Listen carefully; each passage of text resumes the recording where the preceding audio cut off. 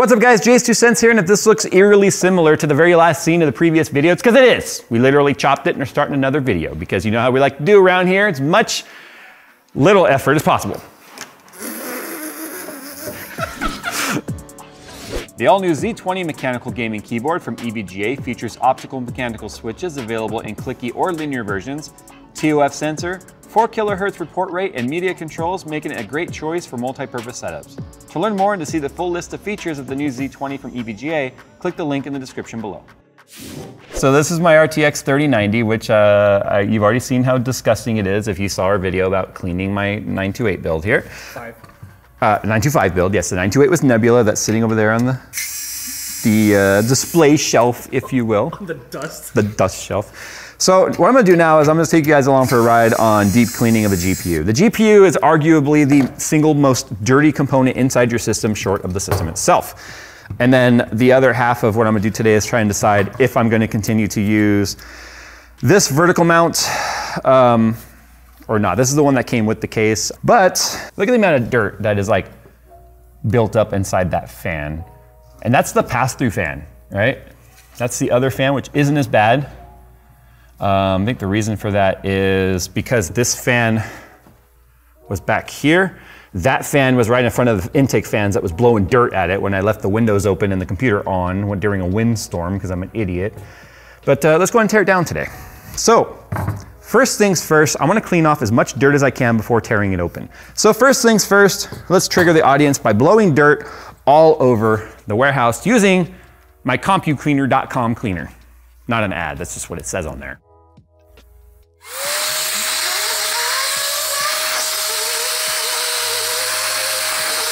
To give you an idea of how caked on that dirt is, look how much is still stuck on there.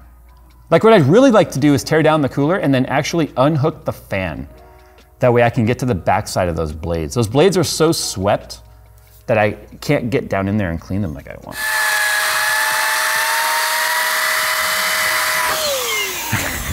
10,000 RPM. I may or may not get accurate RPM readings now, but whatever. First and foremost, we need to protect our work surface by using our handy dandy Jay's 2 cents gaming mat, available using the link down in the description below or heading to jays2cents.com. So if you've never teared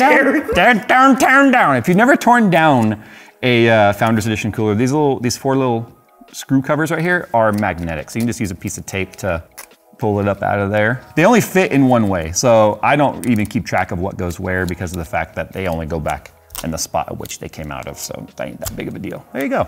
That exposes our little tiny like T2 Torx or whatever size they are. But first we have to get this piece off right here too. This little cross brace right here is just held in there with a little ball joint. The only thing you got to keep in mind, it's fine. It's a plastic one. No. I fix it. See, one thing you got to keep in mind though is see these little nubbins right there. See how that one has like goop there because of the fact that I lost one of these, and there it is right there. It was a thermal pad. See, stuck in the hole right there.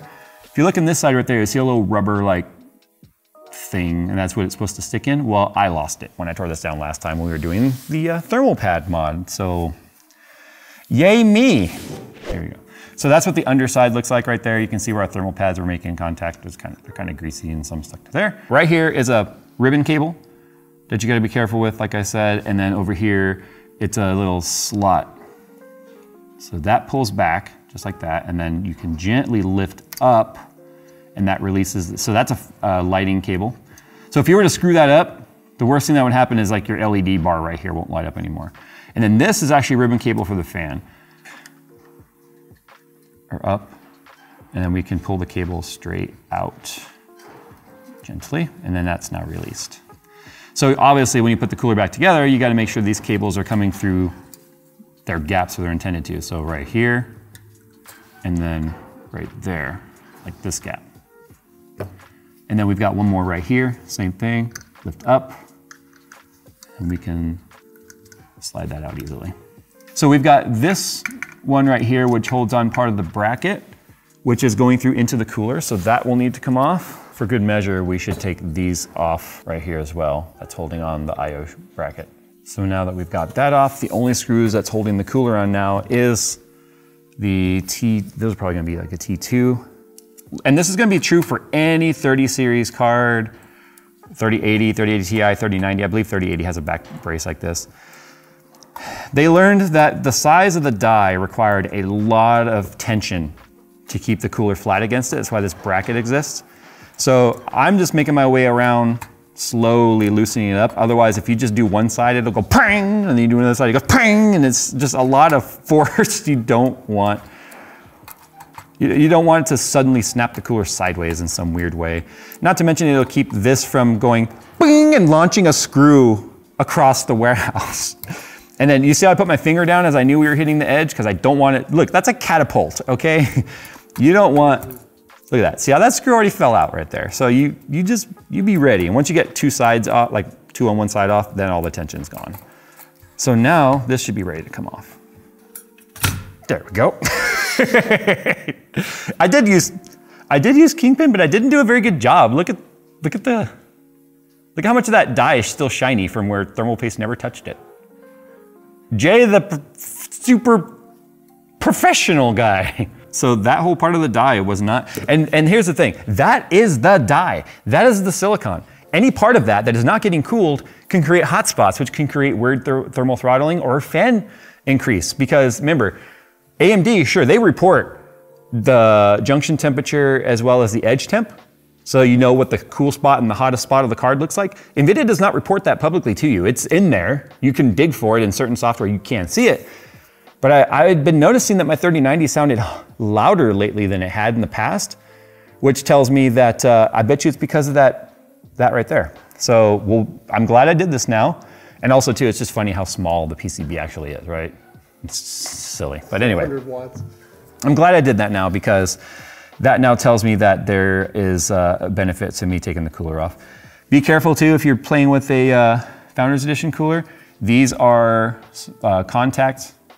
They're like spring-loaded contacts for the lighting and such, and they push down and contact right inside there. So if you take this off sideways or whatever, like I just took a chance doing because it popped off so violently, you could bend those and then they won't retract properly, they won't make contact, or they could bridge where they shouldn't, and then bad stuff happens from there.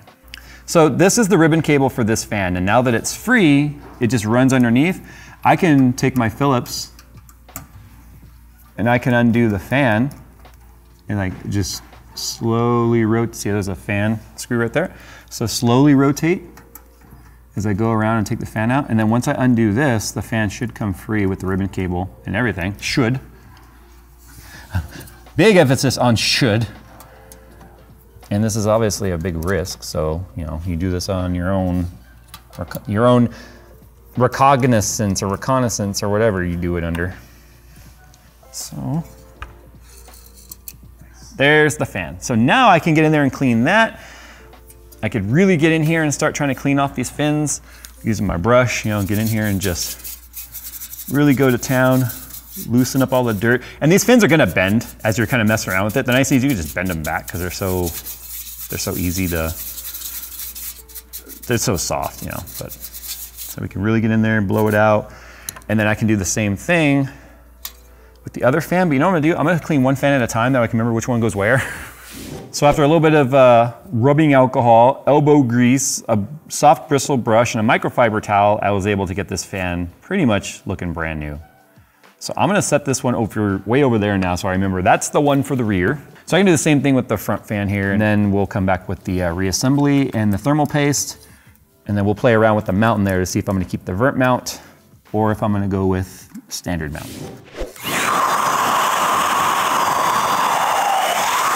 All right, so this fan is all clean now, and then all I'm gonna do now is take the brush, kind of work it into the fins. This is more about aesthetics at this point, and then we'll start the reassembly process. But this is about getting in the dust that's stuck in these fins, and this is gonna work for any aftermarket cooler. Obviously, the idea here is getting it to look all the same color. If there's gray, then that means there's dirt and dust kind of stuck in there. So right now, I'm just kind of going along with the grain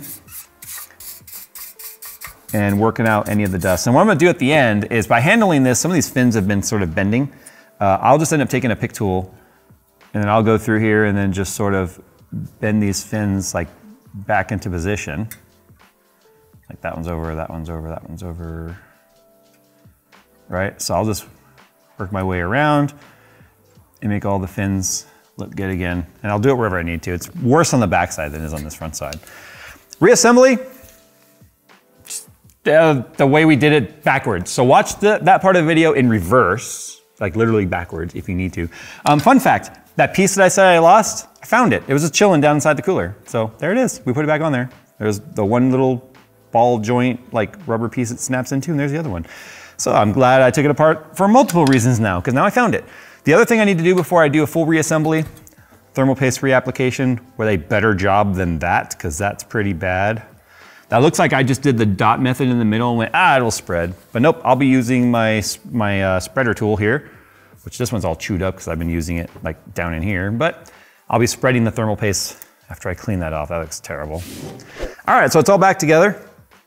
Essentially everything works as far as I know. Fans don't hit anything as they spin. Fully clean, looks like new. A little bit of dirt there, I need to wipe that down. But remember, the vertical mount had it sitting in there like this, which is why it looks like it slots right in that spot, because I built this whole system around the GPU. But I'm curious now as to how this will look if I mount this in a traditional way, because I never did that with this case. And I think, oops, there might be a cooling benefit to having it be horizontal rather than vertical, because all the air that this fan pulls in blows through and out right here. Well, technically it pulls the air through, so it pulls it through and blows it that way. So with it sitting right there, that fan's just blowing right into that wall, which is not the most efficient, because anytime the air has to make an abrupt turn or bend, it loses velocity. So let's see how this looks. It really looks empty now.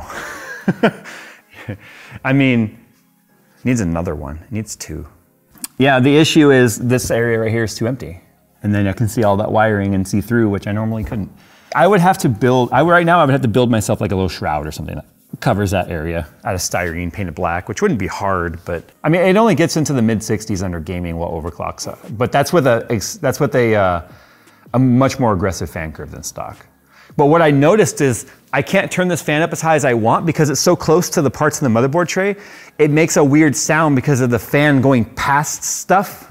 So it makes a weird high pitched kind of a sound that you don't hear when the cooler's not against the piece right there.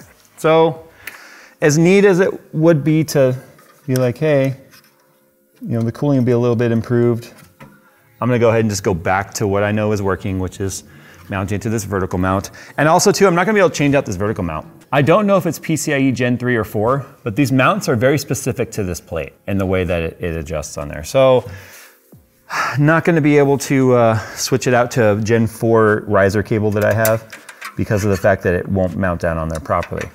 So I need to put this back on there. We'll get the graphics card mounted back up in there. We'll show you guys what it looks like in case you, for some reason, have tuned into this video for the first time on this channel. You've never seen my personal rig complete. And then we will call it a day. I like taking you guys along for the ride on this slow descent into madness. I like taking you guys along for the ride of when I have, this is like maintenance. I have to do this. I don't just let my systems rot, as far as you guys know. But no, in all seriousness, this is what any computer enthusiast would be doing with their systems. If you care about it, obviously right now, even the most basic of systems are expensive, so you should definitely be taking care of it. I think I need to charge this. Cleaning it is a big deal. If you don't, you're gonna start dealing with thermal throttling and other issues that will lead to degraded performance. And if you pay for a certain level of performance, whether it's a 1660 Ti or a 3090 or the upcoming 3090 Ti, any performance that you're leaving on the table that you paid for is a waste. So why would you do that? That's why we are full advocates around here for proper cleaning and maintenance and stuff. I know Phil does it. I know sometimes when I'm bored, I like to just start cleaning my system for the heck of it, for no reason other than to clean it. But all right, yeah, dang it, just come on, stupid. Sick alignment. It has a suspension. That is my personal rig that I've been doing all my live streaming and stuff at home. If you're wondering why the heck I didn't do a water-cooled graphics card when every system I've had from the moment I started this channel had a water-cooled graphics card, it's because two reasons. One, this 3090 was a centerpiece. I love the FE cooler, I love the way it looked, and I wanted it to showcase. Two, I wanted to see. Now if I'm running air, Do I still have an argument if it's worth water cooling your graphics cards, even a high-end one with how good the coolers are these days? Given the fan level noise, yes. Thanks for watching, guys. We'll see you in the next one.